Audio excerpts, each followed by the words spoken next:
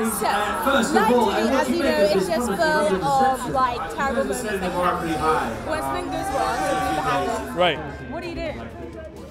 Yeah, it's a very, very tricky spot to be in. You have to just acknowledge it, roll with it, turn it into a joke in some way if you can.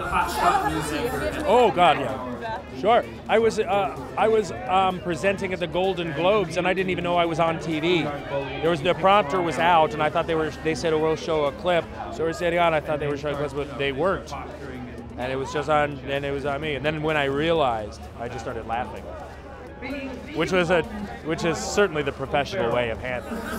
Oh, most 100%. Showing insults ever read about yourself? Because news these days is just a bit of a joke.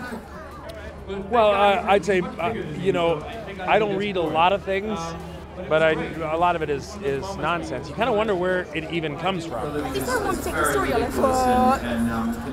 Nothing I can think of. Yeah, nothing specifically that I can think of right now. Because I really don't. I try and stay away from technology and television, and I live in a cabin in the woods.